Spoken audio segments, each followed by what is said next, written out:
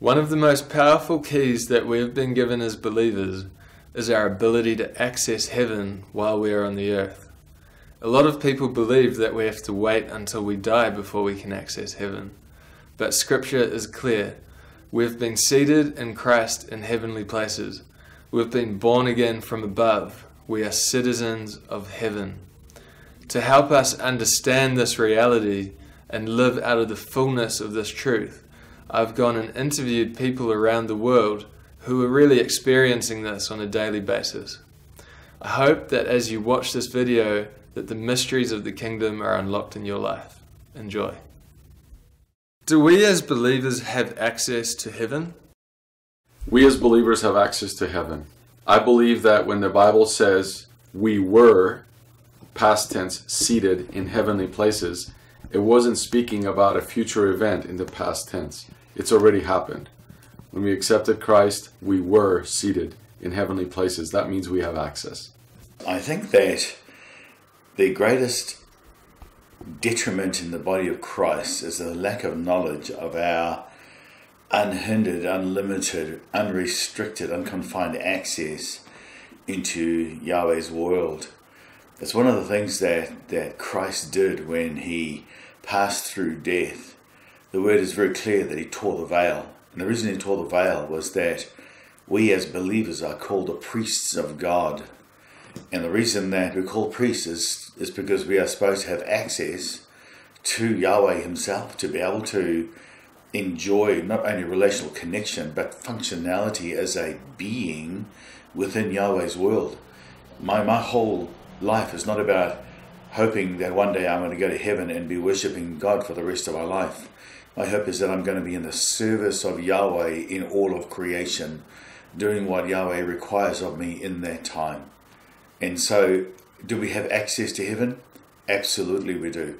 And not only do we have access, the thing that I so love about what Christ did for us when he went through the birthing chamber of death to show us the grave, was that he became our priest, which means that I don't have to make myself clean to be in heaven. If Christ is my priest, and the job of the priest is to make the sacrifice clean, and my job is to present myself in my Father's world to be made clean, and there become clean here. And so that's just what I call the byproduct of going into Yahweh's world, is to be able to see this administrated and see it facilitated creation. So I have a lot of people that say to me, oh, you can't go into heaven. Well, it's too late. I've been doing it for 20 years. So yes, we can go, and absolutely we can. And it's unrestricted, unconfined, unlimited, and unhindered. It's a way in through Christ. He is the door, and the function of the door is to go through it. Yes. Jesus said, I am the door, I've gone in advance, opened the door, and prepared the way for you, that wherever I am, you may be also. Because Jesus is not limited to time, but rather time lives in him. That means wherever he is, past, present, or future, we may be also, because he's in us and we're in him. Therefore, if he's not limited to time or space or distance or location, neither are we, because we're in him. Therefore, we can be wherever he wants us to be at any particular time. He's the God who was, the God who is, the God who ever shall be, all at one time. Therefore, we are now without limitation in where we can find ourselves to be in praise and worship in his name. John 10:9 says, I am the door. By me, if any man enters in, he shall be saved, and he shall go in and shall go out to find pasture. Going in and going out, to me, expresses the terminology of having open access to the door of Revelation chapter 4. John 14:3 says, If I go and prepare a place for you, I will come and receive you unto myself, that wherever I am, you may be also. Therefore, we have open access to the heavenly realms at this time, which is causing and bringing about the beginning of the new mystical move of God in the earth. Yeah, because Jesus says, where I am, there you will be also. And he says, I am the way, the truth, and the life. No one comes to the Father except by me. And we pray, our Father who art in heaven. So if we have access to Christ, we have access to the Father. We have access to heaven. You cannot have access to God and His Son and the Holy Spirit without having access to the atmosphere in which they live. So the heavens are open to the sons of God. What does that look like to you? It looks like having access to what Jesus had access to. Through relationship to the Father, we are able to navigate the depths of God's heart from a heavenly perspective. Not on earth, but in heaven, operating from heaven toward earth to make earth what looks like heaven. But what it looks like to me is a face-to-face encounter with Christ, and Christ revealing to me the dimensions of the Father's realm. Actually, He shows me things about the Father. He shows me the Father's structure, shows me the angels that work with Him, shows me what the Father has planned for me, even here on earth, shows me how Him, the Father, and the Holy Spirit work on earth, and show me the pattern of why that happens on earth. Because when you know Christ, Christ draws you into understanding the structures and the patterns of the Father's intention. So what it looks to me like is, I have a vision of God. I have a vision of Christ. But more than that, my soul and my spirit gets drawn into the presence of Christ. I have intimacy with God, which means I have connection with angelic structures. I have connection with God's pattern of movement in creation. So intimacy with God is much more than just saying, Lord, I love you. It's actually engaging and connecting with the heart of God. So it looks to me as a face-to-face, like a face-to-face relationship. It's, in fact, not that it's looked to me. It is, in fact, a face-to-face encounter, a revelation of the realms of the Father, a revelation of the intent of my Father's heart. So even on earth, when I look at things on earth, I see them as a gateway to see what Christ has redeemed the world for. So it's deeper than just saying, I see heaven. I do see heaven, but there's an engagement that draws my soul into the world of the Father. Well, heaven is an awesome, awesome place. There are no words to explain how incredibly beautiful and amazing it is. Just when I think that I've seen everything that there is to see, He takes me to places I've never seen before. And when I think I've heard all there is to hear, He reveals things that I've never heard before. Right now, He's revealing mysteries that have been hidden in Him since the very beginning. Heaven is an awesome, magnificent, beautiful place, and I would invite anybody to ascend and see for themselves. The framework of Yahweh's world is as important and as significant as the physical world that we live in here. The realm of the kingdom of our Father is not just a blank, empty space. It is full of substance. It's a substance that we in the physical world are unable to perceive because of the way that our natural eye engages to frame this world around us. I've done lots of teachings on some of this stuff, but the way that we frame this world is by measuring photons of light to be able to frame a physical world around us, and we frame this world. We literally build this world out of neuron tree memories that are cultured from when we come out of the womb. Yahweh's world is no different. Yahweh's world has substance in it. Everything in the physical world has come out of Yahweh's world, and what's in the physical world is just a reflection or a shadow of what is in Yahweh's world. So in Genesis 1, when the word says that God said, let there be light, and He saw the light was good, out of His observation of light, in His world, the whole of creation was framed out of the image of what He was observing. And so in our Father's world, there are, even Christ said, in my Father's world, there are many mansions or many dimensions, or however interpretation you want to put on it. The issue is that world is full of stuff. It has the angelic world in it. It has the men of white linen. It has the cloud of witnesses. It has the functionality of His throne. I mean, even Moses in the Old Testament, when he took the 70 up into the mountain of God, which was a natural mountain, then became a spiritual mountain, They had a table. They walked on a sapphire pavement with stone. The whole of the heavens were open up. There was gold and glory and beauty, and there was substance there. And it's framed out of creative light. We frame this out of created light. So to me, it's as real as this, and at least that world is permanent. This one is not. This world is going to pass away. So if we think that this world is the framework for that, we're fantasizing. There is another world that Yahweh has put in place for us to be functional within and to be a partaker and a participator in that world. And it's amazing. It's very, very relevant for today, particularly with regards to our future. Isn't heaven a place we go to when we die? Oh, then heaven must be the grave. Because if it's about death, then the grave is the salvation.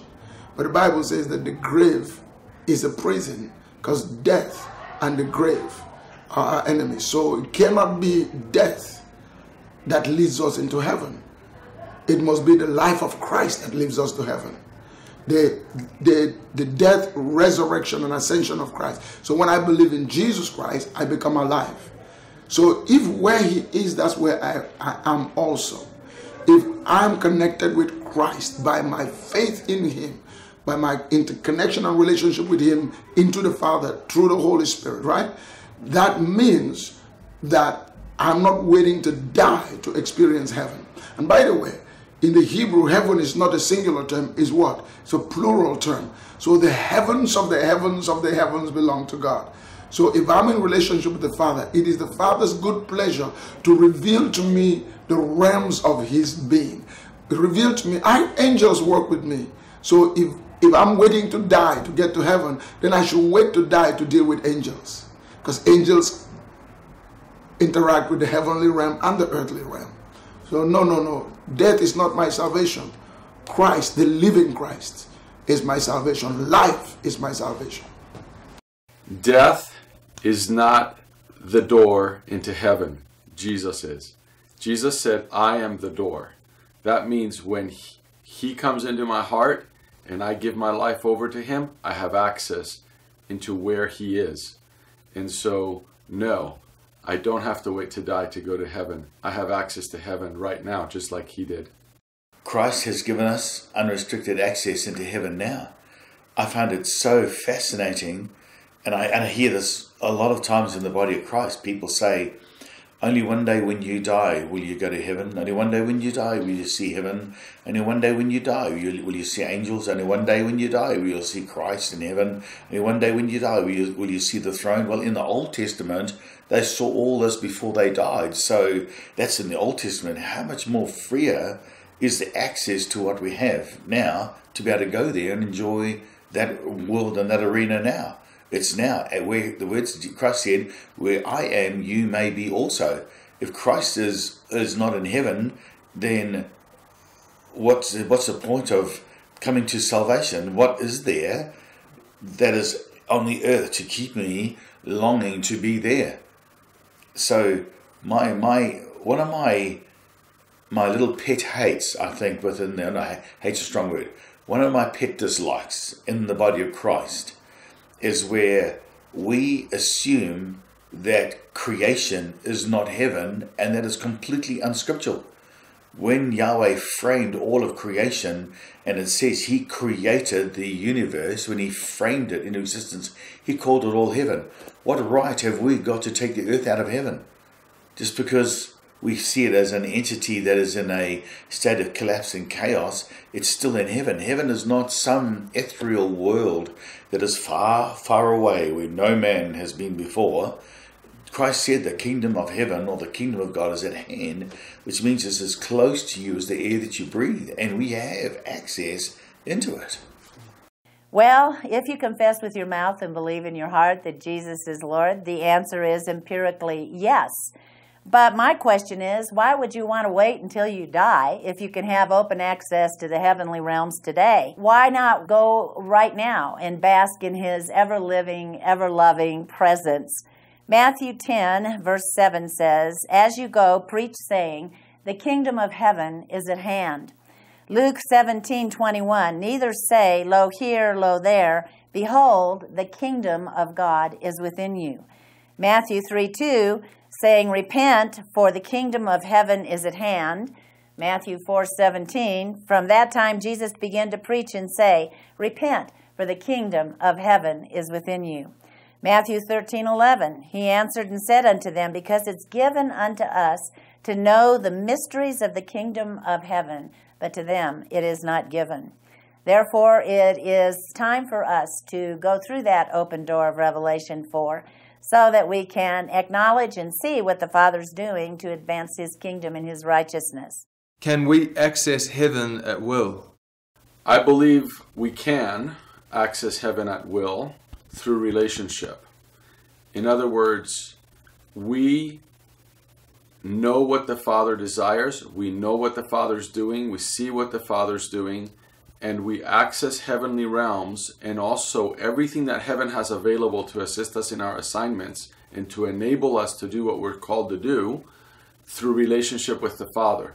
So just like the Lord Jesus, when he lived on the earth, was able to see what the Father was doing, do what the Father was doing, and have at will access into heavenly realms and angels and chancellors and men in white linen and all these different things, so do we.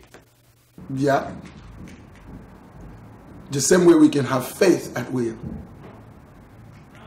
We don't have faith when God comes upon us. Faith is a human activity empowered by the grace of God. I can choose to believe God or not believe God. So if I actually believe there is a heaven, so I can actually access it at will, but I need training to be able to do so. I need training to be able to access that. I come through Christ. But every relationship I have with Jesus Christ is by will. Everything I do with Christ, I do by will. So I could choose tomorrow not to talk to Jesus. He could appear to me and I can actually will not to talk to him. So the will that God gave me is a sovereign power in me that allows me to connect with God and access what God has for me. So my goal then is to develop a good will, to train my will to be able to access what the Father intends for me. So I can really access God at will. Can I call God anytime I want? Yes? So pray without ceasing. Call upon him at any time, he will answer you. That's what we preach, right? So if I can at will call God, why can't I at will go to the presence of God?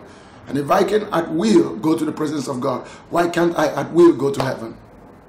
Matthew 7 and also again in Luke 11:9, it says, ask and it shall be given you. Seek and you shall find.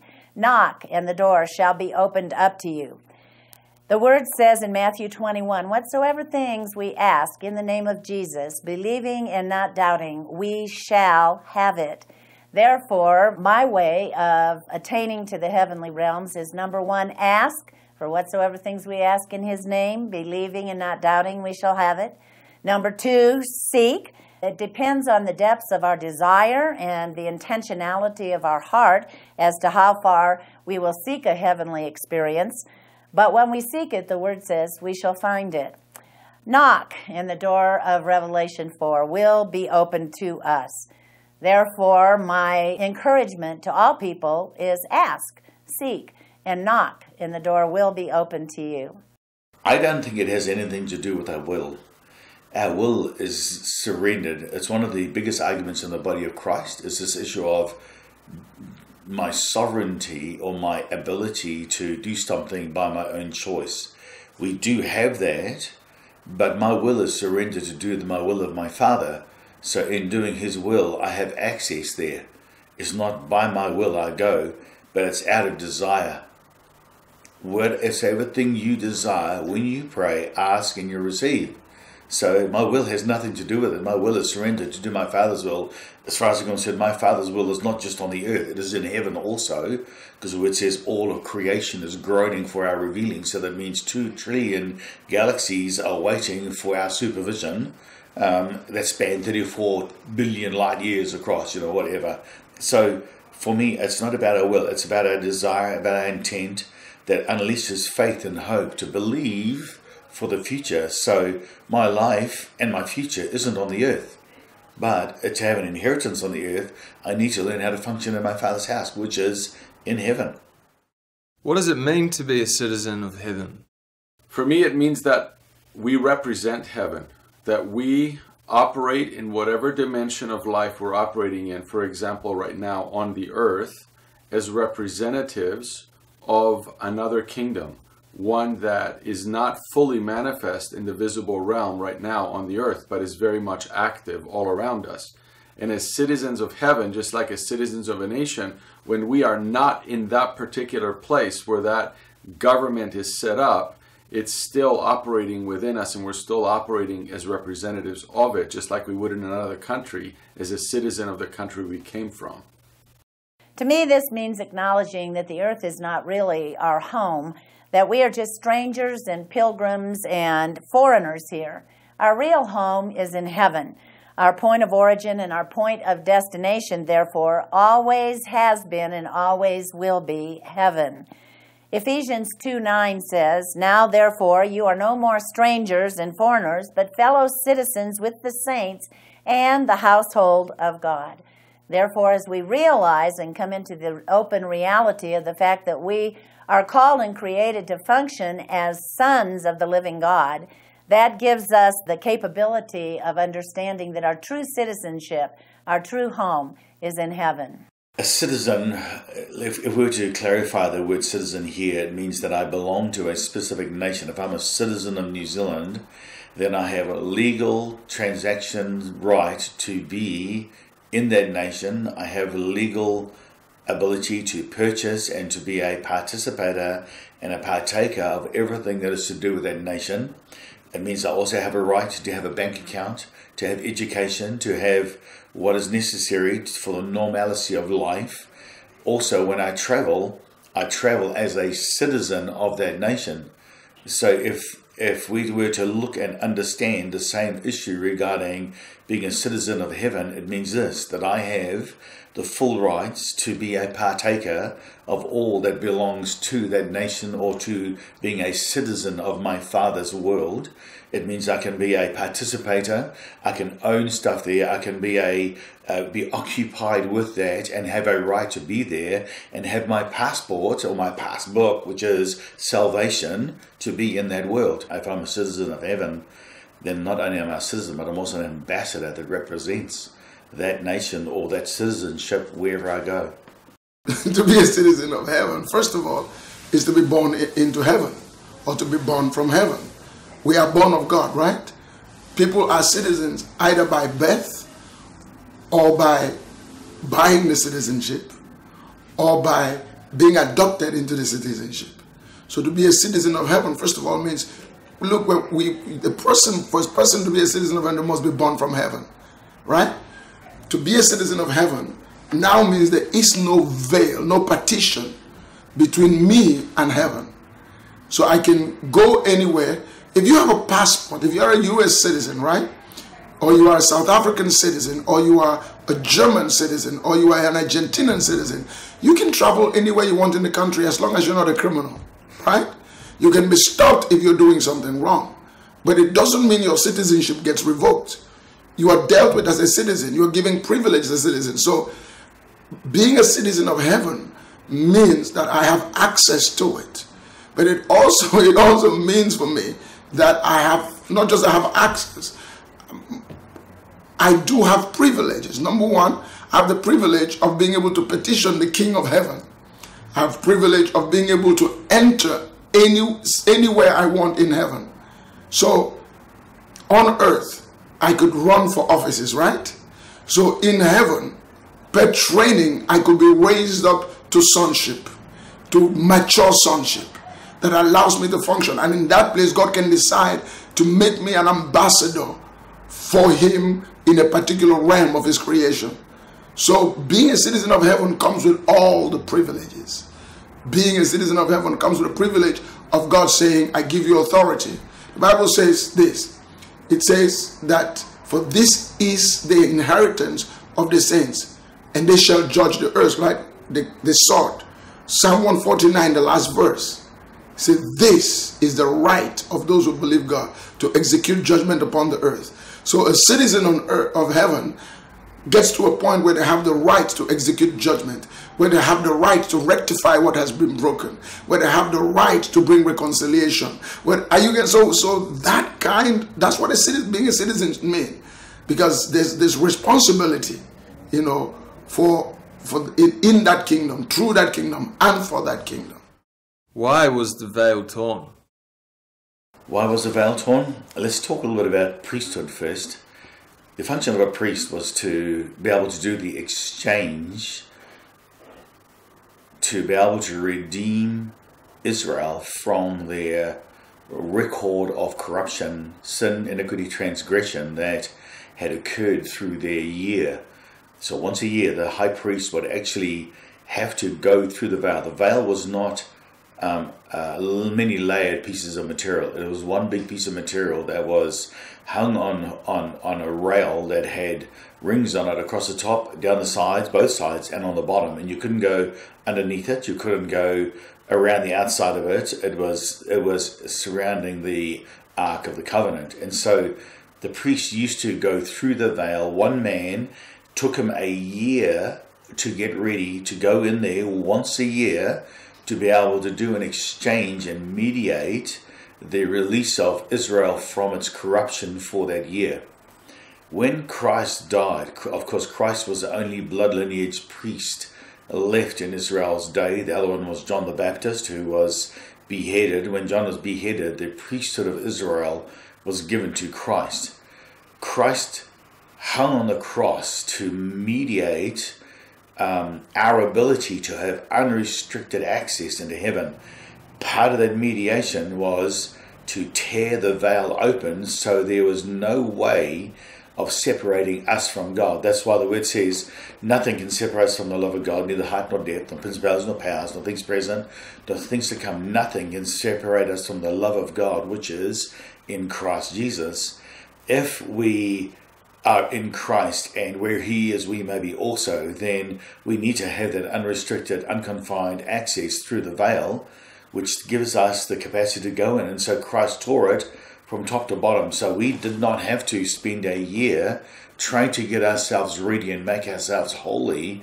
He tore it open so that He can make us holy when we go in there. And so for me, when He tore it open so we didn't have to dematerialize and rematerialize on the other side of the veil to be able to walk through solid objects. Yahweh made it so easy. So we could have access. The veil was torn so that we wouldn't have to have mediators and tutors and teachers to be able to access heaven and to access the heart of the Father and to have relationship with God. The veil was torn so that we could walk with Him the way His Son walked with Him while He was on the earth, because we are heirs of God, joint heirs with Jesus Christ, and we have the same inheritance. Jesus said, everything that the Father has, He has given to me, and I now make it available to you through the Holy Spirit. So the Holy Spirit declares over us what the Father has for us. It's everything. The veil was torn because Jesus wanted us to gain open access to God the Father Himself. All the more reason why I can have courage and boldness knowing my access to the throne of God. The veil was torn, literally, so human beings no longer had to struggle from this side, not knowing what was happening on the other side. The veil was torn so that we can have access to God with no one standing in between us except the Son, who Himself is fully God. So it was torn to give us complete, total access to the realm of God. All the angelic structures are open to us.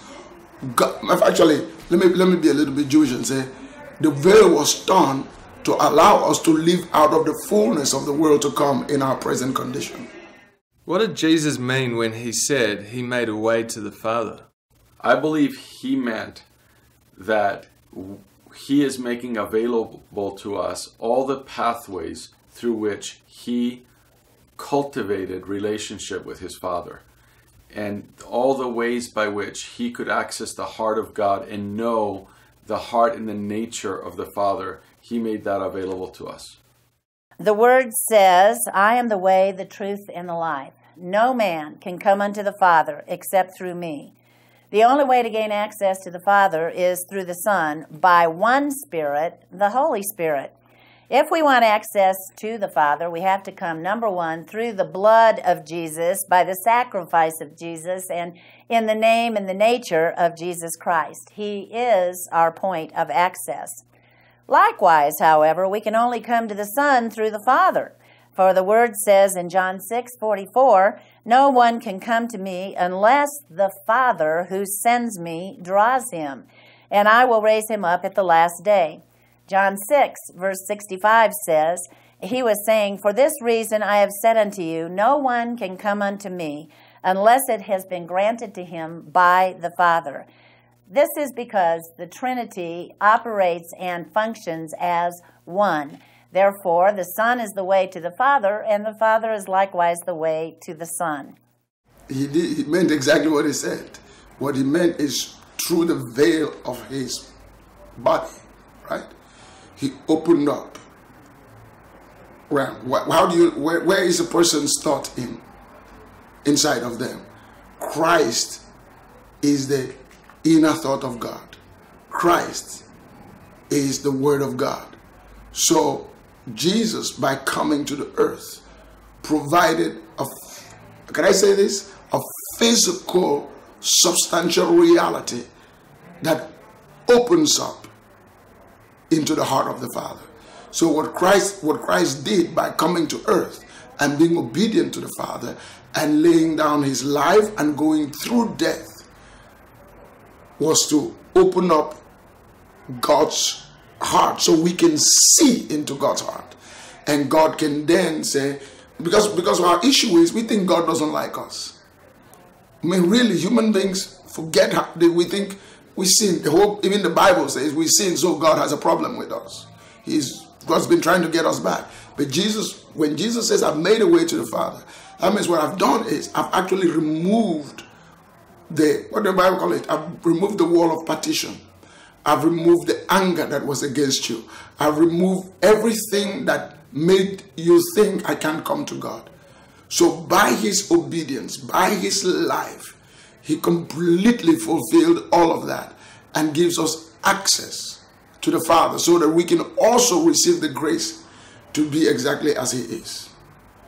You know, Jesus did it for us. So we really have access through Christ into the fullness of God. Paul said it this way, he says, I pray that you may be filled with the fullness of God. So what Christ actually did was open the realm for us to become filled with the fullness of God, for us to become like our Father in heaven. What did Yeshua mean when he said he made a way to the Father?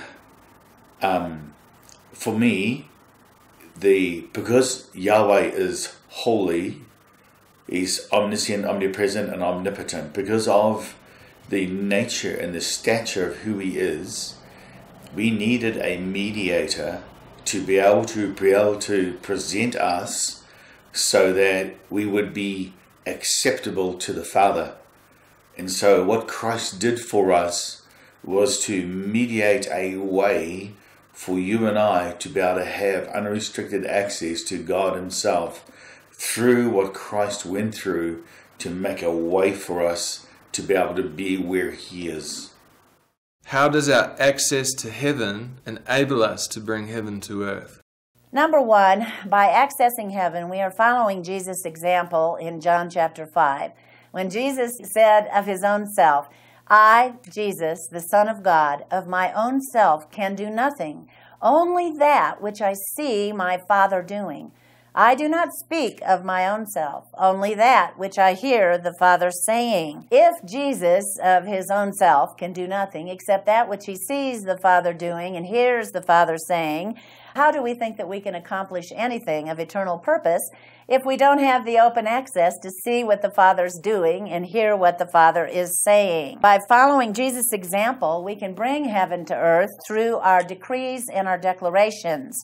Job 22:28 says, Thou shalt also decree and declare a thing, and it shall be established unto you, and the light shall shine upon all of your ways. Isaiah 12:4 says, "In that day you shall say, Praise the Lord, call upon his name, declare all of his doings amongst the people, and make mention that his name is holy." Isaiah 21:6 says, "For thus hath the Lord said unto me, Set a watchman on the wall, and let him declare what it is that he's seeing." Isaiah 41:22 says, "Let them bring forth and show us what shall happen and what is yet to come. Let them show also the former things, what they be, that we may consider them and know the latter end of them all. Declare unto us the things that are yet to come." In Isaiah 42:9, it says, "Behold, the former things are come to pass, and new things I am declaring. Before they spring forth, I will tell them to you." Isaiah 48:6, "You have heard, look at all this, and will you not declare the things that you've seen? I proclaim to you new things from this time on, even hidden things which you have not known, and you must then decree the things that you have seen." Ezekiel 40:4 says, "Son of man, behold with your eyes, hear with your ears, set your heart upon all that I am showing you. For this intent have I brought you up here, that I might show them to you. Declare all that you see." Therefore, our purpose in producing heaven and earth is, number one, to ascend into the heavens, to see the things that the Father is doing, to hear the things that the Father is saying, and then come back to the earth and decree and declare the thing that we saw him doing and heard him saying. Whenever we form our decrees and our declarations, we don't form them by our own precognition or by our own limited earthly understanding. In following the pattern of Jesus, we can only say the things that we see. We can only do the things that we hear. Therefore, when we ascend into heaven, it's empirically important that we decree and declare in the earthly realm the thing that we have seen there. How does our access to heaven enable us to bring heaven? Yahweh's desire has always been that heaven would be framed on earth. Christ even said, "Your will be done on earth as it is in heaven, not in heaven as it is on earth." The reason is that in heaven there is no corruption and no mark of falling or churning or being incapacitated by the iniquity that hangs around us here in our current physical form. I really believe that the reason that Yahweh wants the realm of heaven to be on earth is so that earth can come back to its first estate or come back into its original blueprint. It is in a fallen estate. And so the reason our job is to bring that down here is to facilitate the administration of what we know there, here in the earth, to be able to be sons to govern creation in the right way. Heaven is not just about being sinless. It's also about the beauty of the world of God, the unconfined majesty of the way that creation was framed through the very beginning. If we live in a fallen reflection and we find beauty in this fallen reflection, how much more when the completion of the fullness of that is able to be revealed down here again in that measure, we will see the unfathomableness of Yahweh being framed within creation around us. And to me, that is bringing heaven to earth. It's Adam's job, walking Eden. Adam's job was to bring Eden and frame Eden on the earth, and that has not been completed yet. We are going to see its completion, and when it does come to full completion, we will have a new heaven and we will have a new earth, and we will have been part of creating that. The extent to which we understand how heaven operates and what goes on in heaven and what governs the heavenly realm is the extent to which we're going to be able to bring on earth what is in heaven. We can't bring to earth what is in heaven if we've never accessed and never had any insight into the ways and into the government and into the structure of heaven. Therefore, it's important that we go up and down, we ascend and descend in the Spirit to be able to know what's there and to be able to bring it here. So that what's here looks like that and that wants to be here. Because it's the same, it's a thin air, it's a thin separation between the two. I believe that's the way it was in Solomon's day. It was so much like heaven on earth that heaven and earth were one in the temple and the priest could not go in. How do we access heaven? Well, number one, by knowing Jesus. Number two, by practicing how to sit still, rest in God. So in other words, knowing Christ. So by the principle of faith, Jesus said that he is the way to God, right? If I don't believe that, I cannot access. That's very fundamental stuff. But then I train myself to access. I can access heaven once I'm in Christ. I can access heaven by laying down in my bed and staying there and having a focus on Christ in between sleep and waking, and actually letting my soul travel with my spirit into the realm of God. We actually access heaven by accessing Christ, by focusing on Christ. So if I look unto Jesus, the finisher of my faith, I can access heaven. But there's a practical way in which I access the realm of the Father. I can't access heaven if I hate you. Whatever I access is not heaven. So, again, we come back to the principle of love. I access heaven by love. There's all kinds of practical ways in which people actually go into the realm of the Father. Right? So, the Spirit that is in us is God, right? And that Spirit gives us access to the realm of heaven. So, I can access heaven by reverential awe. I can sit and remember I talk about wonder? By sitting in the days of wonder, by sitting in the times of God's wonder, I can actually access heaven. I can access heaven by leaving my body. I can access heaven by practical processes, by reading scripture actually. I can actually access heaven. I can access heaven by worshiping, right? These are very simple things. But I can also access heaven by structuring the word of God according to the way that God created the world through the Hebrew letters for me. And it takes me into the heavenly realm. You know, I can access heaven by praying the Jesus prayer, focusing until Christ become a reality and I find myself in another realm. You know, I can access heaven by speaking in tongues for 2-3 hours where my mind shuts down and my soul and my spirit moves. So accessing heaven fundamentally can only be done through Jesus Christ. If you do not do it through Jesus Christ, you're accessing through the window. You're a thief. So you must come through the door. And when you now know who Christ is, we should actually be saying, instead of accessing heaven, how do I explore heaven? You know, so take for example, I'm not searching for God. Before you were a believer, you were seeking for God. Now that you have found God, your job is to explore God. So when we say actually we access heaven, we are actually saying, how do I explore heaven? Because once you come into Christ, heaven is open to you. So the issue is, how do I explore? How do I go in and explore what it is that God has opened up for me? You know, I already have access to heaven.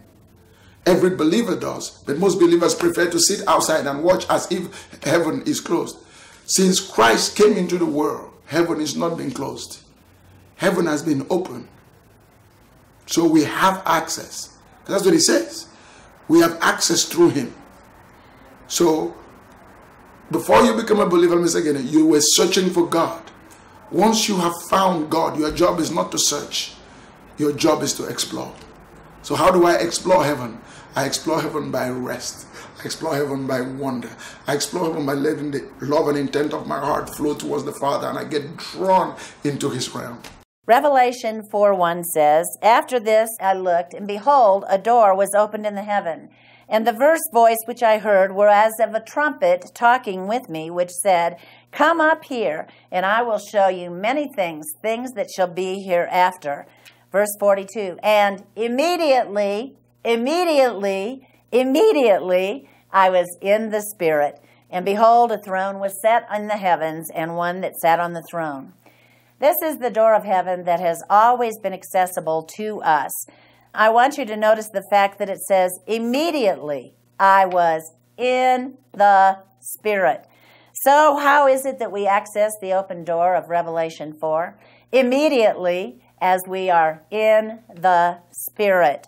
This door has always been open, but it's by faith that we can access heaven through that open door. It's actually quite simple. By faith, you just close your eyes and you just believe that you are there. It's as simple as falling off of a log, really. Just by faith, you begin to see and write down all the things that you see so that when you return, you can decree and declare only the things that you saw so that the heaven then begins to manifest here on the earth.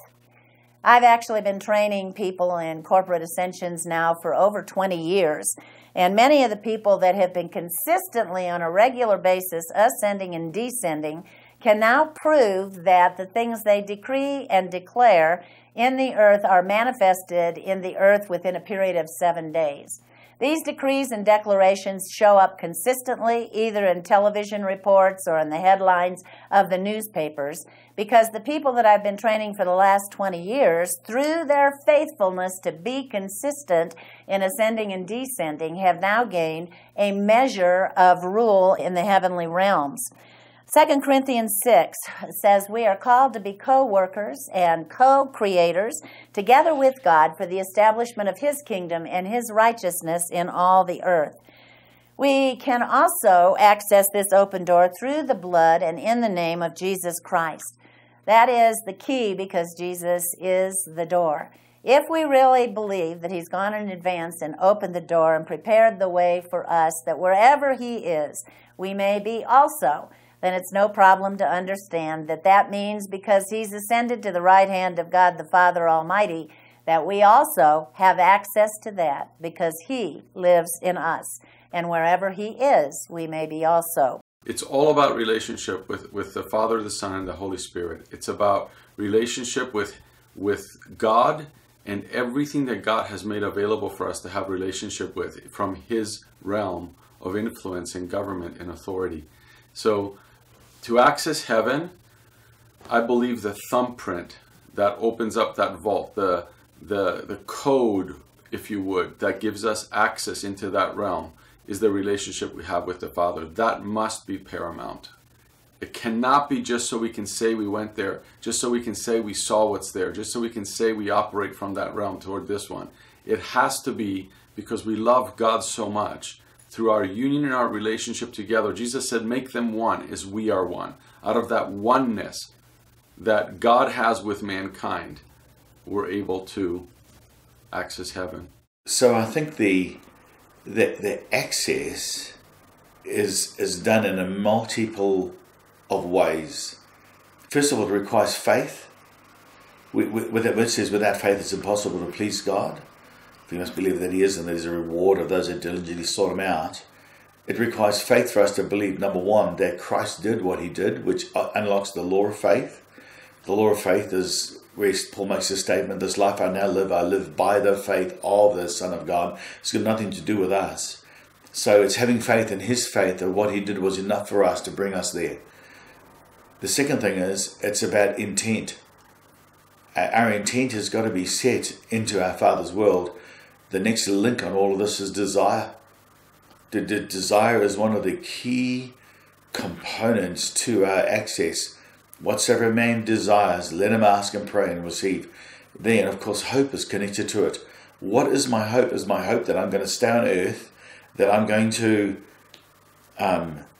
live here for 75 years, die an old person, and then go to heaven. My hope, I want to taste heaven now. I want to be in my Father's world now. If Scripture is true, it means I have access there now. So I need to be able to position myself to be able to go there. And so the way that Christ has opened that for us, He's the door. We go through the door to be in that world. But it is a choice to go. Many people stand this side of the veil. I call them outies. There's outies and innies. An outie is someone who stands this side of the veil or won't go in, or has another that stands in front of them that tells them you can't go in. Like I hear this so often when people saying, you can't go into heaven. Well, you can. The reason, even Christ confronted this when he said to the Pharisees, you know the way. Those who want to go in, you deny them access, but you won't go yourself. And it's almost like that three, I call it a bench of three. Those three things are the greatest hindrances to our future with regards to our accessing Yahweh's world.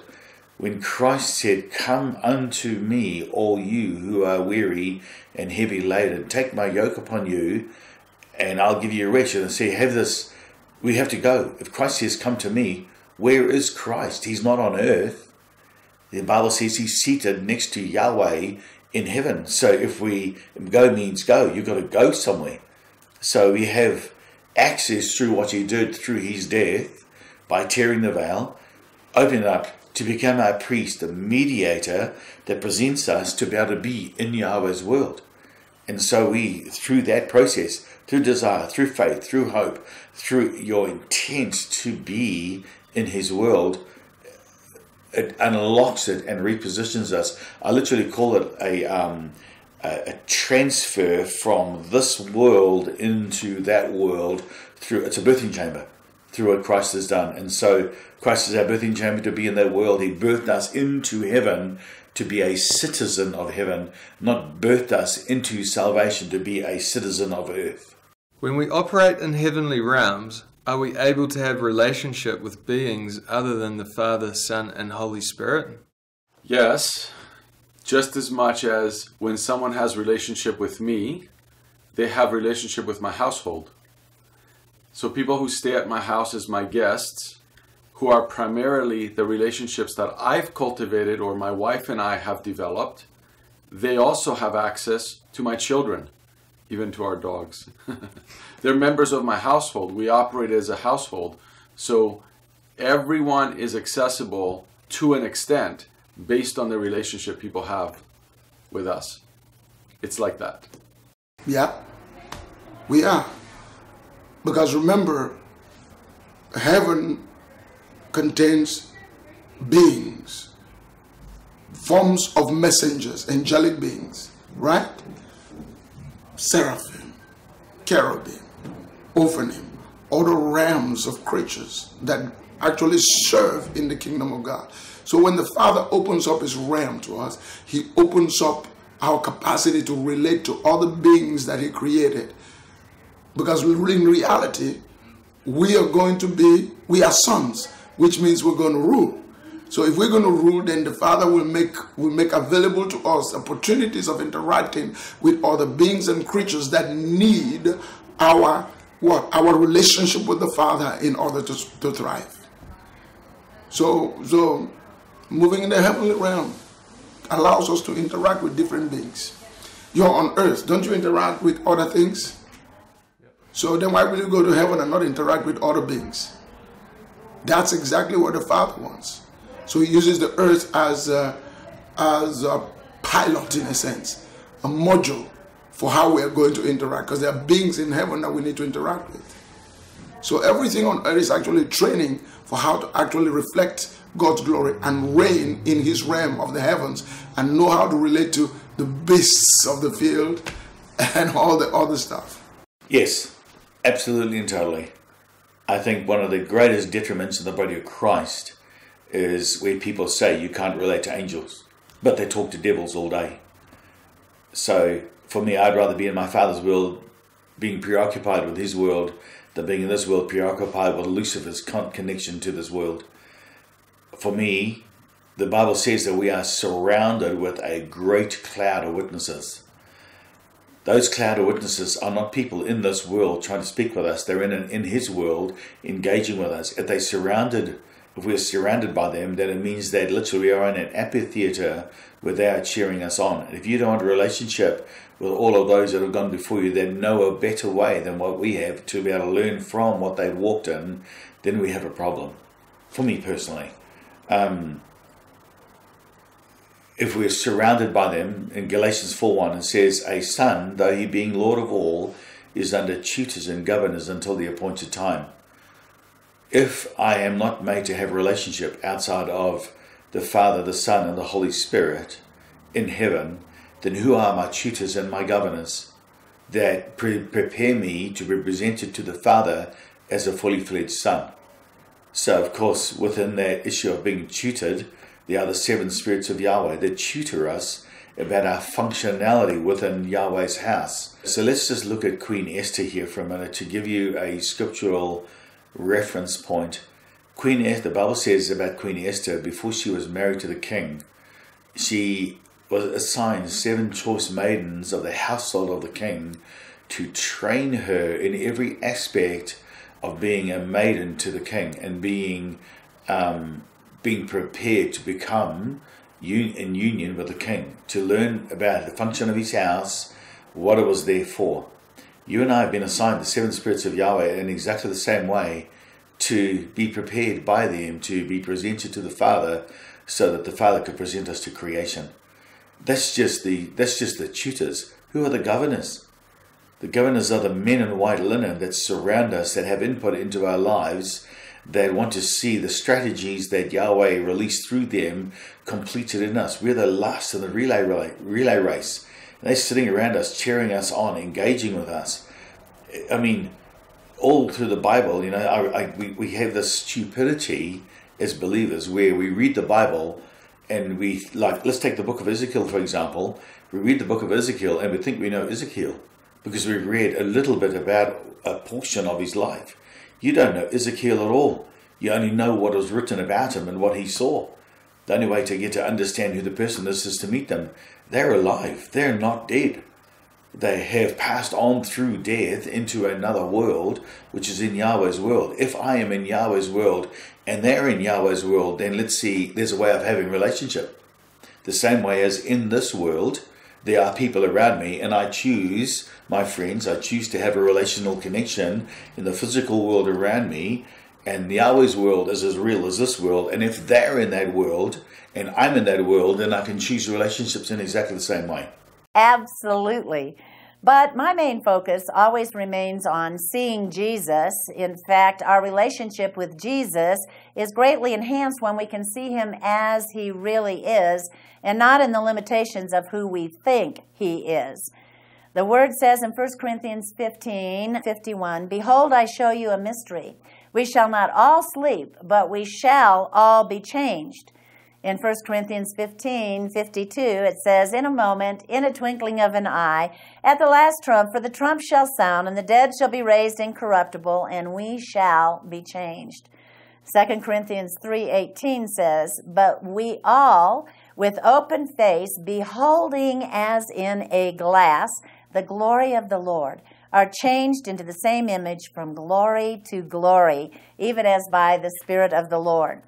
Here's another verse that really speaks to me about ascension. It says, 1 Corinthians 13:12, "We now have been able to see through a glass darkly, but then we will see face to face. Now I know in part, I see in part, but then I will know him as well as he knows me." However, in addition to seeing Jesus, the heavenly realms are so vast and so varied. You can have clear and very concise conversations with any of the members of the great cloud of witnesses. I've met many of them over the time, and they've given me great leading, direction, correction, instruction, advice. It's really, really amazing to hear from those that have laid the foundations for where we're going at this present time. In fact, the word says in Hebrews 6:7 that just as we, without them, cannot be made perfect, so they, without us, cannot be made perfect either. Therefore, the great cloud of witnesses are actively involved in working along with us to bring about the unfolding of God's sovereign and divine plan for mankind for all ages. They're working together with us in it, and they really, really get excited when we yield ourselves to their personal input. We can also actively encounter the 7 spirits before the throne: the spirit of wisdom, knowledge, understanding, counsel, might, fear of the Lord, and the spirit of revelation. We can speak to them, and they can, in turn, speak to us and fill us with the wisdom and knowledge of God and the mysteries that cannot be understood in any other way. Most of the people with Global Ascension Network know for sure that the seven spirits before the throne are called by God to be our teachers, our mentors, our encouragers, to bring us into the fullness of our operation in our position at the right hand of God the Father Almighty. We also can have many encounters with angelic beings and with men in white linen, as well as with the great cloud of witnesses. Recently, I had a visit from one of the men in white linen who appeared in the earthly realm. I've had many encounters with them in the heavenly realms, but this one appeared beside my bed at 3 o'clock in the morning. For all the world, he looked like John Paul Jackson made out of light. I oftentimes wondered if it wasn't really him, because when we talk about the men in white linen, we consider them to be only the ancient patriarchs and those that went long before us. But now there is a merging, a beginning of an overlapping period between the coming together of both heaven and earth at one time. Therefore, we're going to begin to see and have visitations in the earthly realm that before had only been relegated to our experiences in the heavenly realm. We can also be taken backwards and forwards in time because we're no longer restricted to time or space or distance. Those are all earthbound paradigms. He's the God who was, the God who is, the God who ever shall be, all at the same time. Therefore, if we are in Him and He is in us, we are no longer restricted to time or space or distance. Neither are we restricted to the earthly realm, because He made a way for us that wherever He is, we may be also. We can also see things that are coming and return to decree and declare those things and command them to manifest in the earthly realm. We can see things that were in the past, and actually we can go back into the past and change the past, not actually in the significant instance, but we can change the downflow of the damage of the effects that was done by that specific thing in the past. I have many, many testimonies where I actually went back into the past and changed the downflow of the destructive plans that came from specific disasters that occurred in the earth realm. There really is no limit on what the Lord will show us when we're in the heavens, provided that our motives are only to say what we see, not just to get some spiritually high goosebumpily feeling so that we can tell other people that we've been to heaven. It's all relative to our internal motivations and the intensity of our internal desire to become a co-worker and a co-creator together with God for the establishment of His kingdom. This would put us in the line with following the pattern of Jesus, who could do nothing except that which He saw the Father doing. What does it mean to have a spirit man? I don't have a spirit man. I am a spirit being. So for me, I'm primarily created as a spirit being that has a soul, which is the mediator of the desire of my spirit man, and they both, as eternal beings, live in my body, which also can become an eternal being. It depends on how far you want to take your body and into what structure you choose to weave the fabric of your creation, because my body has the capacity to be redeemed. But I'm not a human being. I'm a son of God. The day I got born again, I ceased to be a human being. As a spirit son of God, my primary being is I am a spirit being. I don't have a spirit. I am a spirit that has a soul that lives in a physical body. The only reason I got a physical body is so that my spirit man can interact with the physical world. The reason I have a soul is the reason that my soul is in existence is the expression of my spirit man's breath to be able to create a mediator for itself through the physical body, so my spirit man could retain information and produce life within creation around me through my physical body. So that's why out of my belly flows streams of living water. It comes from who I am. I am a spirit being, not a body being. It means that the limitations of our bodies cannot hinder us at all in our ability to do the Father's will and to accomplish His purposes on earth and even in celestial realms that I believe we're going to have governance over for all eternity. We are not limited by our bodies. Our spirit enables us to go where our body won't. When the Word says that we were created in the image of God, one facet of that means that we are a tripartite being. Even as He Himself is a trinity of Father, Son, and Holy Spirit, we also are created in three parts: body, soul, and spirit.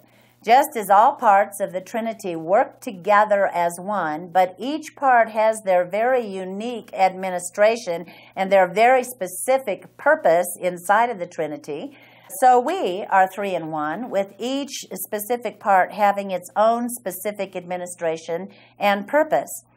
Exodus 33:11 says, "The Lord spoke unto Moses face to face, as a man speaks unto his friend. And he turned again into the camp to his servant Joshua, the son of Nun, a young man, departed out of the tabernacle." That's in Exodus 33:11. But in Exodus 33:20, which is only 9 verses later, God says to Moses, "You cannot see my face, for there shall no man see my face and still live." How can both of those scriptures be true both at the same time? It's because the Old Testament patriarchs understood clearly the separation of flesh and spirit. They understood that your spirit could live in an ascended position with God and have face-to-face communication with Him at the same time as your body and soul were relegated to the earth realm to function in the earth realm for their own unique purpose. The purpose of our spirit man, then, is to stay in constant communication with the divine nature, while the purpose of our soul and body are to function here on the earth realm. We have a celestial body, which is our spirit man, and a terrestrial body, which is our soul and our body. This is called, in mystical terms, bilocation. That means we can function in both realms at the same time simultaneously without any conflict at all. Actually, most of the Old Testament patriarchs understood this well. That's why Isaiah could stand and say, "I saw the Lord, and He was high and lifted up, and His train filled the temple." That is not just a simile. He actually was there, and He actually saw the Lord. Many of the Old Testament prophets and seers had those ascending experiences. It was only as the church fell into a state of lower levels of understanding when signs and wonders and miracles stopped that we lost the understanding of separation of flesh and spirit. What is the purpose of going to heaven? To have greater intimacy and face-to-face relationship with the Father. To have experience of the realm of God that allows you to be able to look into the blueprint of who God is and to bring that on earth and manifest it in creation. The purpose of going into heaven is to look until we are framed in the full testimony of the voice of our Father. So His face gets reflected in our face. And when we turn around and look into nature, in creation, creation now receives the blessing of that face into itself. Because we are the sons of God, and we are the ones that are supposed to look into the face of God. We go into heaven, we look face to face, we experience the blueprints of God, and we bring those blueprints and imprint them on the earth or on creation. That's the purpose. The purpose is intimacy with God that results in what? In the transformation of creation, in the rectification of creation, in the maturing of creation, in the revelation of God in creation. So that's what we do. That's why we go to heaven. We don't go to heaven just to go and say, "I need a car. Can I go to heaven and tell God to give me a car?" No, that's not how it works. It works that way. That's what you want. But the real purpose, Christ came from heaven to earth to reveal the Father. We go to heaven so that we might be able to reveal the Father in creation also. We were given a responsibility to steward everything that God created and to have dominion over it. I don't believe we can effectively have dominion over everything God created by operating by just what's on the earth, and even just the Word itself, even though it is complete and it has all these things that we need. I believe we also have access. We were given access, and we should utilize that access to be able to be effective as ambassadors of heaven on earth and to be able to maximize our potential as sons on the earth. For me, the greatest reason why I want to access heaven is because by doing so, I come into full awareness of my identity as priest and king, but especially as son. And it's from that place that every accomplishment, every achievement flows. I think for me, the purpose is primarily to follow Jesus' example when he said, I of my own self can do nothing except that which I see the Father doing. Our purpose is to do only the thing that we see the Father doing and to say only the thing that we hear the Father saying. Our purpose then as co-workers together with God is to decree and declare in the earth realm what we see and hear in the heavenly realm. On a personal level, my purpose is to become more and more conformed to the image of Jesus Christ by becoming what he is, which is love. There are only 4 nouns ascribed to God. One is God is spirit. The second is God is fire. The third is God is love. And, I think that if we really understood that our purpose is to be conformed to his image, which is love. Love is a frequency. And when we can begin to vibrate with the frequency of love, no matter where we go, no matter what we do, even people that we speak to who don't know Jesus, pick up on the love of God that emanates from the frequencies of our heart. And their hearts respond because one of the needs of all humankind is the need to be loved. I feel like for me, the most intentional purpose of ascending and descending is to be conformed to Jesus Christ. He's so multidimensional, so multi everything, that every time that we ascend into the heavenly realms, he extends to us one dimension or one facet of his character. When we touch that one facet of his character, then when we return to the earth, we can actually manifest that position of his character. To me, this is becoming what he designed for us to be, which is the perfect reflection of his glory in all the earth. What does it mean that the kingdom of heaven is at hand? What he meant when Jesus said the kingdom of heaven is at hand, he was saying the kingdom of God that is within you is in front of everyone. And so the kingdom of heaven is not something you should look for to come when you die or in some distant time down the timeline. It's here in front of you. And because the kingdom of heaven is within us, me being in front of you is a manifestation of the kingdom of heaven. So to the world, we should say, the kingdom of heaven is at hand. You're looking at it. It means that the kingdom is as close as our next breath, as close as our very next heartbeat. It's not just a place way out there somewhere. The kingdom is within. The kingdom has always been at hand, as close as our next breath. Well, the kingdom of heaven is at hand is that, look, the kingdom is not that far. It's not, see, the thing about entering into the heavenly realm is not that you have to travel somewhere to do it. You don't even have to be so seriously spiritual. All you need to do is turn your heart, the desire of your heart's intent, because the gate to Zion, the road to Zion is in your heart. Eternity is in your heart. So when he says the kingdom of God is at hand, the kingdom of God is as close as the 5 fingers, right, in your hand, which is there are 2 sides. So one finger this side, one finger this side. So the kingdom of God is as close as the first 5 principles of existence. So that when you look at it, okay, you're turning your intent, just shifting a little bit, allows you to enter into the kingdom.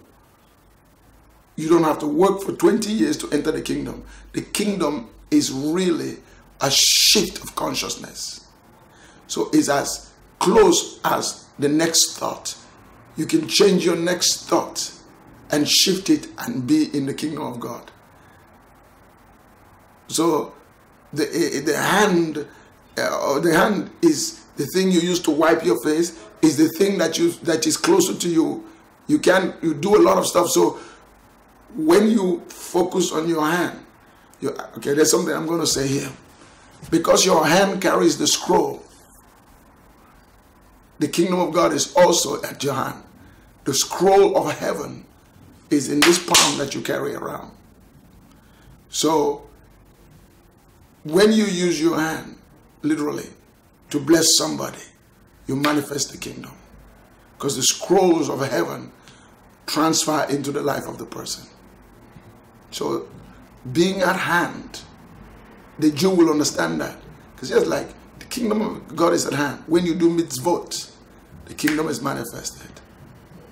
When you love somebody, so one act of faith pushes you into the realm of the kingdom.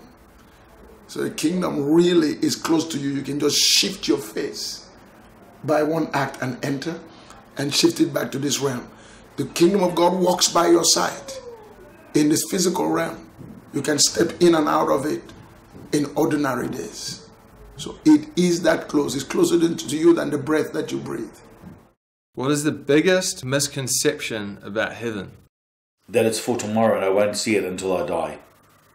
That to me is the biggest misconception of heaven. The other thing is that there seems to be this prevalent misconception that all heaven is a one big mountain and everybody worshipping God forever. That is what we will be doing on our day off. Every 7 days, heaven closes down. Why? To worship Yahweh. And then we join with him while he worships in his own mountain. Because Yahweh worships in his mountain. So if it's good enough for Yahweh to worship, then we can have a time of worship. But there's work to do. It's not just about playing my harp in the cloud forever. Hallelujah. I'm so glad that there's work to do. As I said, there's 2 trillion galaxies and counting to take care of. Who's going to take care of it? Us. From my experience, the biggest misconception about heaven is this superimposing of earthly realities over our perception of what heaven is. In other words, we box out heaven based on our limited experience of how the earth operates. And we want it to be like what this is or what we think this is. So it's funny to me when people who haven't traveled anywhere and haven't seen anything want to tell me about all these distant lands that I've actually been to or different places where I've actually functioned without ever having been there. Well, that's what people do. The biggest misconception about heaven is making it look like earth in our minds. I feel like the biggest lie that has ever been perpetrated against the age of the church is that the only way that you can see heaven is to die. It is and always has been available to us at any given time.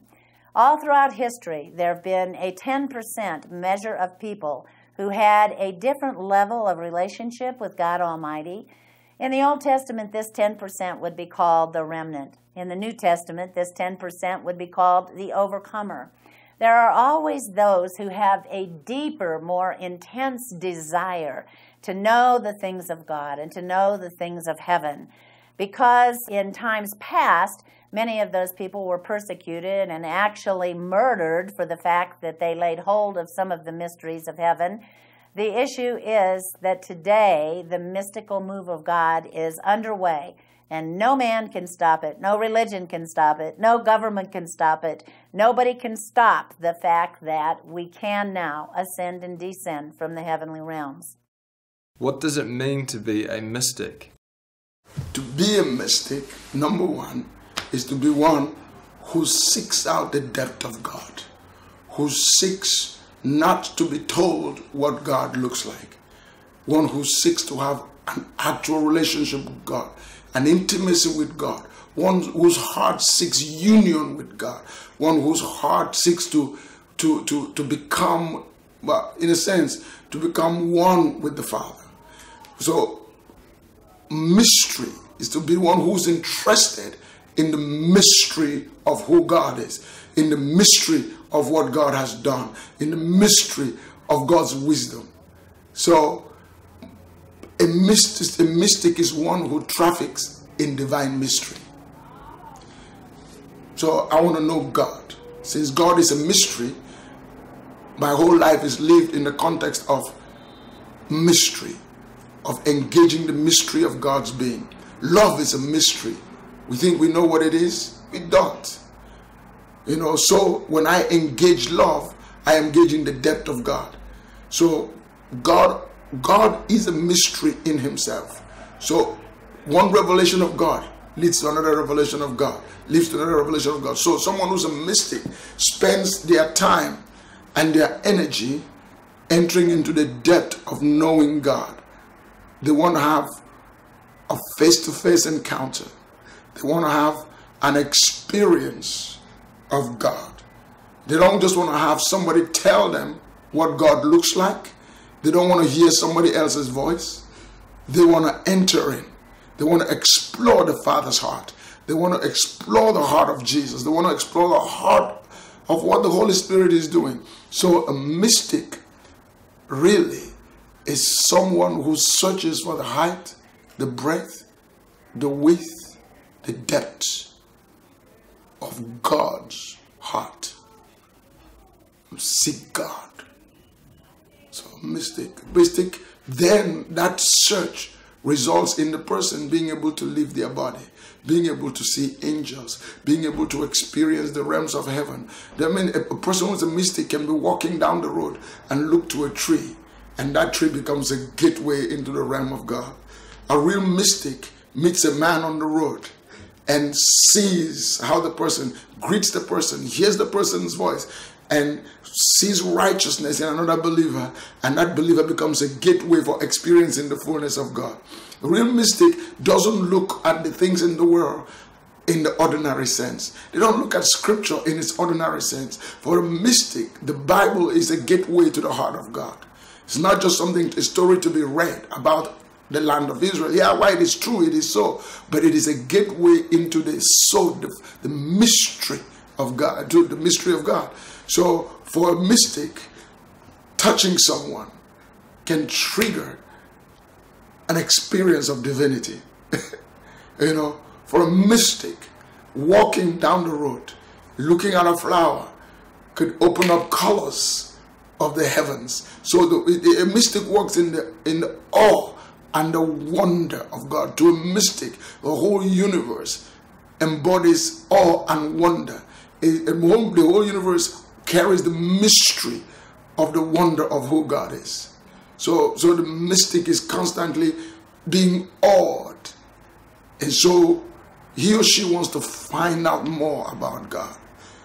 Because to them, life is a wonder. God is a wonder. So when it talks about, that God is wonderful, the mystic works in wonder. When I talk about signs and wonders, walks in awe, wants to see God face to face. He engages angels. He understands that this life is not the end of anything. And this life is just a gateway. And then for him, those who are dead are not dead. They are in the presence of the Lord. And he can have access to them because he had access to Christ. So a mystic really is a strange person who burns with the fire of the Lord. Their eyes are open, their ears hears. When their tongue speaks, it speaks from the place of God's heart and God's love. A mystic speaks language that is different from the language of ordinary people. He loves, and the greatest gift of a mystic is the love of God that burns in his heart. It burns so strongly that everything in the universe, to them, can be used as a gateway to God. So they live in transforming love. For me, a mystic is one who has the capacity to unlock the mysteries of Yahweh where there is no language or expression or knowledge of what is being revealed. The word says, eye has not seen or ear heard of things that God has or Yahweh has in store for them that love him. Which means that no doctrine, no belief system, no knowledge, no information is available to be able to blueprint or be able to explain unseen behavior. And being a mystic is being given the ability to display it so that others can see the mystery in full revelation. A mystic to me is someone who has the capacity to be able to obtain the secrets of Yahweh, to unlock the unknown so it becomes known, to be able to engage with the unknowable so the unknowable becomes known. First and foremost, it doesn't freak me out, because I believe a mystic is someone who explores, discovers, values, pursues the mysteries of God. Someone who recognizes that what I see and what I hear and what my perceptions are of everything that's around me is not it, that there's more. And that more lies in the invisible realm that I have access to through relationship with my Father. And I want that. And so a mystic is someone who pursues what lies beyond what we see and what we understand according to what is around us. A mystic explores the hidden part of God that is very much available to those who seek Him in spirit and in truth. This is a question I love to address because I began to release revelatory mysteries from God while we were still firmly planted in the age of the church. At that time, one of the most major accusations against me was that I was just nothing but a mystic. I came before the Father crying, saying, Lord, they're all saying that I'm a mystic, and I'm weeping and thinking that's a really bad thing to be. And the Lord's response was, do you even know what a mystic is? Why don't you go and look it up? So I went to Webster's and I looked up the word mystic. There are actually 28 different definitions of what a mystic is, and only 2 of those relate to Eastern cults. Actually, I chose the very first description for myself, which is a mystic is someone who receives supernaturally derived information through communion with the divine nature. After that, when people would come up to me and say, well, you're just nothing but a mystic, I would just rejoice and shake their hand and say, thank you very much. I'm so glad that you can acknowledge that I have communion with the divine nature. Even in regards to those old accusations, one accusation that was leveled against me is, well, you're teaching New Age and you're teaching channeling and all that kind of thing. And I crawled before the Father weeping and crying because these were big, globally recognized apostolic and prophetic names that were making these accusations. So I came before the Lord and I said, Lord, they're saying that I'm teaching New Age. Is it really true? Am I really teaching New Age? And He just laughed. And He says, well, after all, my darling, it is a new age. Praise the Lord for that. So what does it mean to be a mystic? It means that you are one who diligently seeks communion with the divine nature. Through our seeking of that communion, the Lord can give us the responsibility or release to us mysteries that have been hidden in Christ since the very beginning. I'm here to say today that at globalascensionnetwork.net, one of the things that the Lord is now beginning to release is the mysteries of God that have not yet been plumbed. Actually, all of them can be found in the Word of God. Up until now, we've been limited in our understanding of what the Word of God means because we've only known in part, seen in part, prophesied in part, because we were looking through a glass dimly. This was actually by divine design. The Lord put that glass there because He cannot show us the measure of power He intended us to function in until we can become responsible enough to exercise that power with due control. Actually, if He had released an understanding of how much power He created us to work in, we would have destroyed the world many times over already because our corporate heart had not yet been dealt with by the cross. Therefore, today, the Lord is saying He's rallying the mystics all over the earth because He's given to each one of us a very, very significant word that will be enfolded into the wholeness of the picture of the unfolding of His divine design for all humanity. Aren't the 7 spirits 7 expressions of the Holy Spirit? Does the Bible say the 7 expressions of God? It does not. It says the 7 spirits of God. The 7 spirits of God are not sitting on the throne. The Bible says they are seated, or they are before the throne of Yahweh. They surround Him as the 7 colors. They testify to the blueprint of pure white light fractured into the 7 colors of the rainbow to display their mark and their all mark within creation to bring us back to pure white light. So when we are tutored by them, what is the accumulation of all of what they become? We become through their tutelage what light to be presented to the Father. Of course, Christ is at the center of this, because without him, there's no access to them in the first place. And so I many years ago, 20 years ago, when I started engaging with the seven spirits of God as individual entities that all have a function, all have a role, people seem to be very reticent to actually speak the truth. And a lot of it comes out of because they don't see themselves, they don't encounter themselves, and it's because there is knowledge that does not have expression in the middle of it. In relation to heaven, what changes when we are born again? The Bible says, to as many as believed him, to them gave he the privilege to become even the sons of God. Being born again makes us sons. And as sons, we are heirs according to the promise. Not just the Abrahamic promise, but everything that the Father has that he has made available to the Son by the Spirit becomes ours.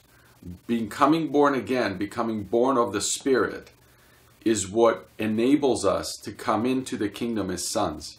And then we have all the rights and privileges, but also the responsibility of sonship. Where is the Father? He's everywhere. He is everywhere, and yet he is not as easily seen and recognized and found in everything, because it takes relationship to access him in the different realms in which he operates. But above all, he's here. He lives inside of us. By the Holy Spirit, we have access to the Father in here. Can you describe an experience that you've had in heaven? Oh my goodness. There are so many experiences I've had in heaven. It would take me years to tell you about them all. I've actually been ascending and descending for over 35 years now. But I can tell you about my very first known ascension experience. It was back in the 1980s, and I was at a prayer meeting at a church that I belonged to at that time. My pastor laid his hands on my eyes and said, "Lord, give her the eyes of an eagle, that she can see her prey while it is yet afar off." When he did that, I slammed down to the floor and my eyes were completely sealed shut. I began to listen in two realms, both into the heavens and into the earth at the same time. And I was getting into a lot of confusion because the people in my prayer group didn't know what to do with me. I was on the floor and I couldn't open my eyes. And so I asked my pastor, I said, "Could you just dismiss the prayer meeting and let everyone go home? And I'll stay here by myself until the Lord finishes, because I know there are some things he wants to tell me." So he dismissed the prayer meeting, and as soon as I heard the latch on the door, I went into the heavenly realms, and I actually came out speeding like 1,000,000 miles an hour through this blue-white tube chute, and I came out with my arms outstretched like this, face down in the sea of glass. When I lifted up my head, I saw the feet of Jesus before me, and I knew that it was him. And so just out of awe and wonder, I put my head back down in the water, and I heard the voice of the Lord say, "Look at me." But I had seen him once before when I gave my life to Jesus, and I knew that his light was so extremely brilliantly blue-white. I was a little bit intimidated, and so I kept my face down. The second time, I said, "Look at me." And again, I just barely lifted my face up to see his feet. Then I put my face back down in the water. The Lord then reached down and picked me up underneath my arms and set me on my knees. And he took his hand and put it under my chin and forced my face up and said, "Look at me." And when I looked at him, his radiance, and he was just so stunning and so brilliant and so beautiful, just an explosion of blue-white electric light. He looked at me and he said, "Are you ready?" And I said, "Yes, Lord." He said, "Are you ready?" And I said, "Yes, Lord." "Are you ready?" And I said, "Yes, Lord." With that, a brilliant, shining sword flew out of his mouth, and he took the sword in his two hands and he lifted it up over the top of my head. When he lifted it up over the top of my head, he went bang, down through my body, and my whole body disappeared, and the outside of my body formed kind of a rainbow brilliance. And inside of me, I could feel the sword with all of its electric power going bzzz, just like that. And finally, my mortal body couldn't stand anymore, and I went into excruciating pain. So I cried out to the Lord, and I said, Lord, take it away. I can't take any more. Please take it away. And with that, he raised the sword up, and bit by bit, my body's view came back into a position again. The second time, the Lord asked me, are you ready? And I said, yes, Lord. Are you ready? I said, yes, Lord. Are you ready? I said, yes, Lord. And with that, he took the sword again, lifted it above my head, and went bang, right down through the top of my head into my body. Again, my body disappeared, and all that I could see was the outline of it covered by a rainbow. Inside of my body, the sword was going bzzz, just like that. I could feel the intensity of it in my mortal body, and it produced such pain that I started to scream and cry and writhe on the church floor, crying out to the Lord, Lord, I can't take any more. Please take it away. During the course of that night, there were 7 different occasions when he asked me, are you ready? Are you ready? With each time, he would take that sword and lift it over my head and jam it down into my body with full force. I could feel the sword just shaking, and just the electrical power of it inside of me was throwing my whole body into tilt. 7 times during the course of that night, he asked me, are you ready? Are you ready? Are you ready? Finally, at the end of the night, I lay completely spent on the church floor.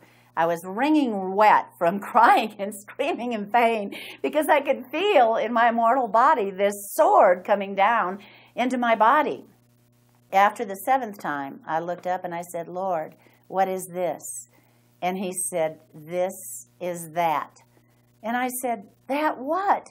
I don't understand what that is. And he said, these are the 7 judgments.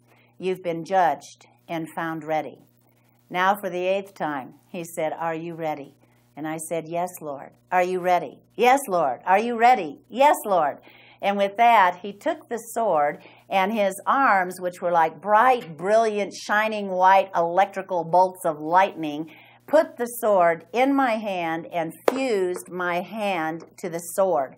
I was then standing in a military stance with my hand straight up and the sword out in front of me like this. And he said, now turn around and look. And I turned around and looked, and there was an entire army of people in perfect military positioning, standing with their swords completely upright like this. And he says, now I want you to go and do the thing that I created you to do. This one experience set off a tectonic shift for me in the realms of the Spirit. From that day forward, the Lord opened up doors all over the world for me to minister. Since that time, I've been to somewhere over 110 nations, ministering in power to governmental heads, to presidents, to kings, to the richest of the rich and the poorest of the poor. Everywhere that I go, that sword is in my hand and in my mouth. Whenever you have an experience that changes your entire spiritual walk on the earth, it's one that you never, ever, ever forget. There are those moments where you have the divine upward calling of God that can bring that tectonic shift. I've had many, many of those, and I could go on for a year about how my ministry has shifted with each one of those significant experiences.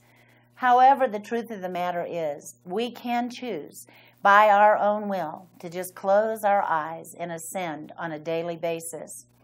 I recommend to people that they get into a regular corporate ascension group because there are doors in heaven that can only be accessed by a corporate ascension. There are things that can be revealed in the corporateness or in the oneness when we go as one body, one spirit, one mind, with one word. As we all use our significant voices to share the things that we're seeing together, it gives us a much broader picture of the things that the Lord is desiring for us to do. And when we come down as a group, as one body, with one voice, and we make our decrees and declarations to the heavenly realms, the things that we decree and declare manifest on the earth. When people come to me and they say, "Are you telling us there's no such thing as rapture?" I say, "Oh no. I'm caught up in the moment in the twinkling of an eye and carried away every day to stand face to face with Jesus Christ, to sit down at his banqueting table, to take my rod of authority, to take my crown, to take my robe, to come back here and put every enemy under my foot." I do believe in rapture. I get raptured every day. And I want to encourage everyone else to do the same, because the more responsible you are and the more faithful you are to seek the Lord with all your heart and soul and mind and strength, the more faithful he is to release into you the mysteries of God that have been hidden in Christ since the very beginning. I had an encounter when I was sleeping one day with the Father, the God of the Bible, the God of heaven and earth, my creator, in a dream. And in that dream, I knew that I was far from God, that I needed to commit my life to him, and then I needed to give him the rest of my life completely. And when I woke up, I was a different person. So it started with that level of mystical substance. And I can't change the subject since then. I can't tone it down to try to make it an experience that comes out of a church building or a church program or some kind of religious exercise. I encountered the Father, and it changed everything. And it only grows from there. To pick one out and to say that it was better than all the rest, I don't think I could do that, because they all are very unique and all very revelatory, and most of them very personal. I think one of my greatest encounters was with Yeshua himself. I had spent 2 years getting to know the Holy Spirit every day, tethered into getting to know him, and I learned about who he was. And then the Holy Spirit one morning said to me, "It's time for me to meet Jesus." And I was like, okay. Didn't really know what that meant, had no reference point. I was in another church system that didn't believe in a quarter of what I was going through, didn't talk to anyone about it. And so that morning in my home, in my lounge, in my house, in my room, I was engaging with the presence of God, and everything transitioned out, overlaid in the physical world, till I found myself sitting on a beach. And I was, first of all, like shocked, then was like, what's going on? And then was amazed. And because I've always learned that when something unlocks, there's more going on than what I'm just seeing and observing. So I was just sitting there, engaging with the presence of God, observing what was going on around me. And it was almost like it pixelated out of this world to that world. And I felt this movement behind me. You know, when the word says that Adam heard the voice of God walking, it's a conscious awareness of the presence of another that's moved in through the feeling of their presence, not the knowledge of them being there. And I felt Christ. And I was freaked out at that stage, because I believed, no man can see God and live. I didn't want to look at Christ because I was going to die, and I had a young family and I didn't want to die. I mean, all this religious garbage. In the end, I came to the realization that if I died, I couldn't die in any better place. So I'm going to look anyway. And so I turned around, and when I did, Christ was kind of standing there like this, sort of the arms folded. And I just looked at him, and I was like, what do I do? And he does this to me. And I'm like, what on earth does that mean? And of course so all these things went through my brain. What do I do? What do I do? How do I say hi Hi, he already knows this is a bit of a stupid conversation to have. I'm going through all these natural things in my head, and there's a little thing in my back of my head said, where the scripture says, be ye imitators of God. And I was like, okay, so if I don't know what to do, I just do what I saw him do, and then it's going to all be good. So I did this back to him. And I'm like, what else do I do? Because I did not know what to say. And then he does that to me again, and I went, okay, well, I'll do it back to you. And then he walks up to me and does this to me, kind of from here, and I did that. He picks me up, and he takes me to the sea and throws me into the water in the sea. You could understand, this was messing with all of my theologies. This is the God of the universe, Christ, the Son of God, picking me up and throwing me into the water on the beach that had materialized through my engagement with God. And I was like, well, what do I do? So I stood up and just looked at him. He looked at me, walks up to me, picks me up and throws me back in the water again. And I'm a guy. Okay, you can only take so much of this stuff. And I was like, dang, yeah, you're not going to do that again, buddy.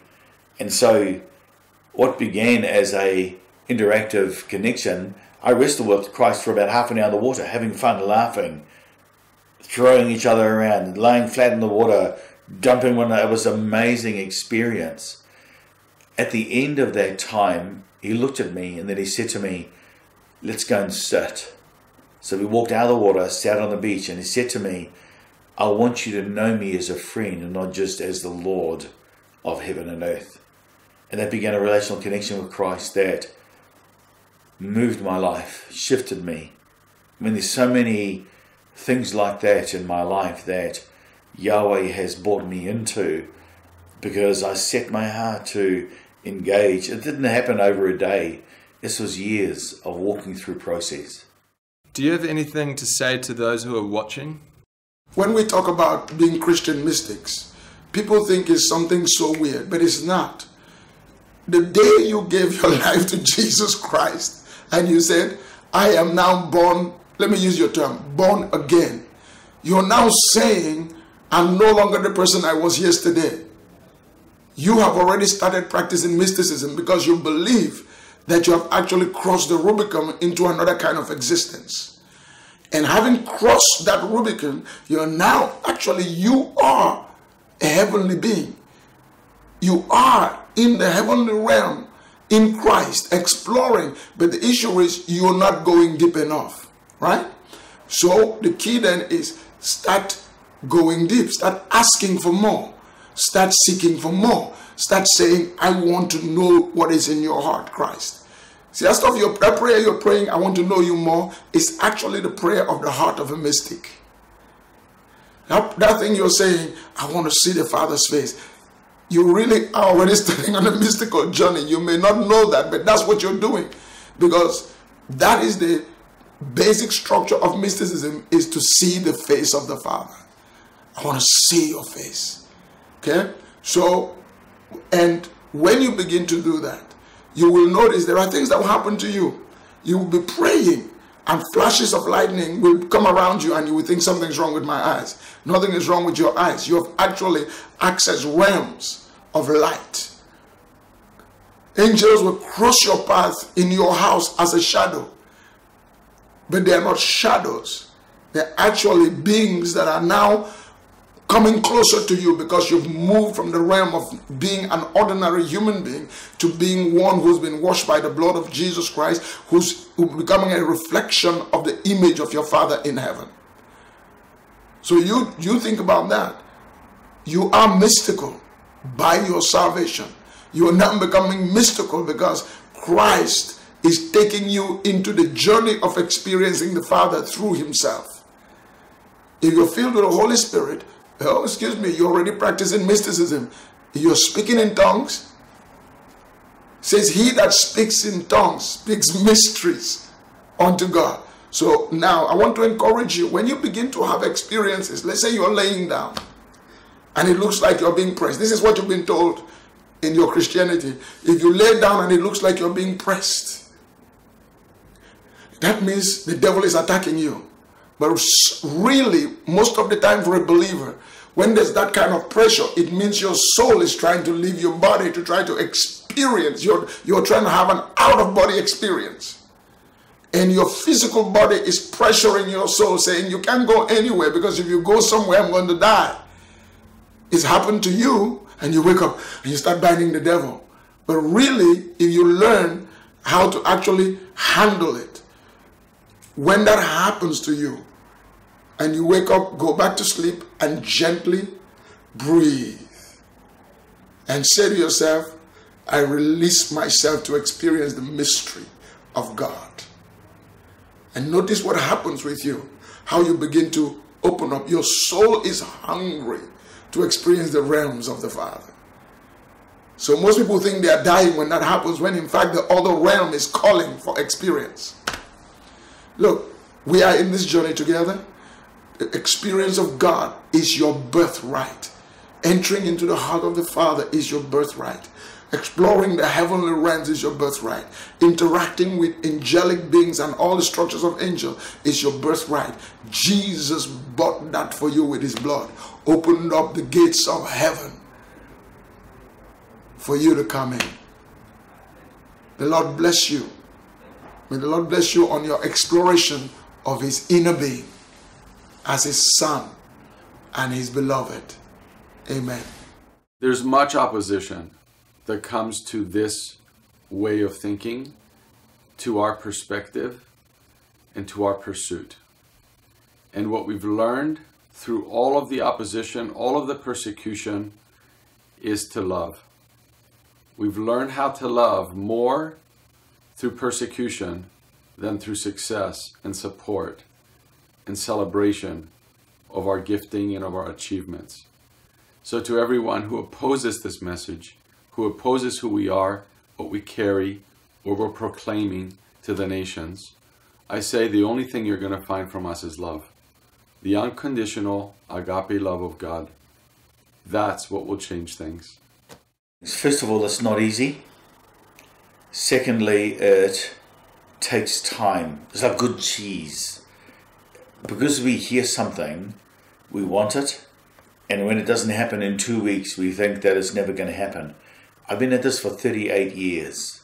38 years. Which means that it's good cheese. It's good process. It's line upon line, precept to precept, glory to glory. I say to people, don't try and be spiritual. Try and be active relationally with Yahweh. Set your heart to begin to engage relationally in a deeper level, but don't just do it out of reading the Bible. Do it out of wanting to build relationship. Reading the Bible doesn't make you build relationship. Make you build relationship means doing life together. And so one of the key things for me in all of this is go and do life with God. Get to the point where you know he's with you. The word says, you go and I'll be with you. Get to know where he's with you, what it's like to have him with you through your daily life all day, not just for an hour in the morning as a quiet time. Yahweh wants to be with us all day, to abide with us, we in him and him in us, so that together we can frame his world in creation. Thank you very much for watching this video. I hope that you enjoyed it. Let me know if you have any questions or comments in the comment section below, and feel free to check out the websites of all the people that contributed to these interviews. Have a good one.